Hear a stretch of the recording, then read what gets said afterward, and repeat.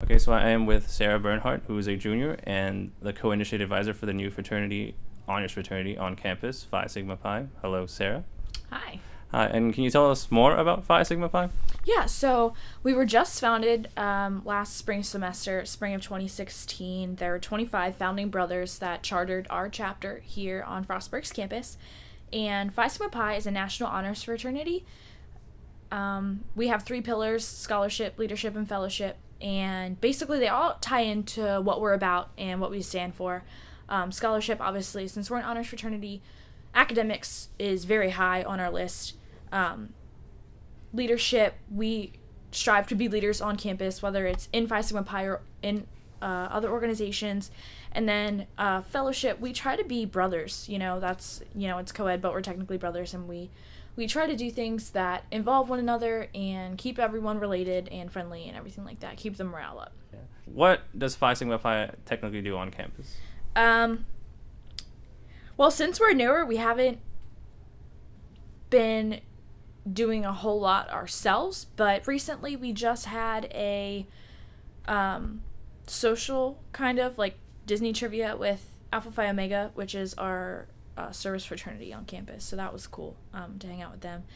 But we've been doing other activities kind of within ourselves to really get ourselves grounded first before we do bigger campus events. So do you have any upcoming events for Phi Sigma Pi, anything that like people would like to attend to get to know the fraternity and the people there? Not really for, I guess, the public. I guess we're having some, like, we're going to the planetarium today. 5:30, so that'll be cool. And then we have our senior send-off coming up on Saturday, but as far as that, I don't really know of anything. But I know early in spring semester we'll be having a lot of info sessions before we start our recruitment week, so that'll be fun. All right. Good recruitment week. And like, what do you look for Phi Sigma Pi members? Like, what do you strive the ideal member to be? First and foremost, they have to have the grades.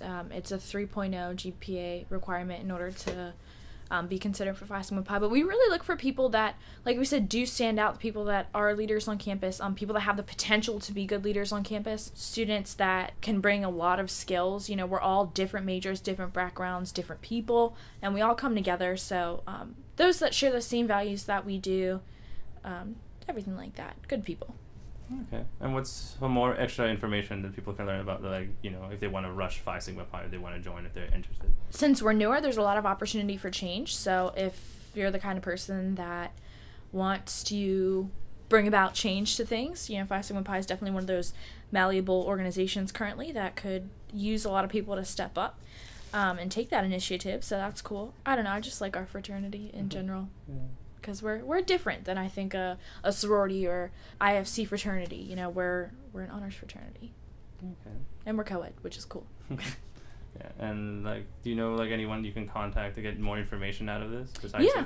Sierra Waters is our new recruitment chair, so she'll be hosting the programs pretty much. Her email address is spwaters, WATERS 0 @frostburg.edu. If you wanted to reach out to her, she's pretty awesome, and she'll be putting everything together. That or our president, Jessica Feeney, always loves talking about us, so, her too.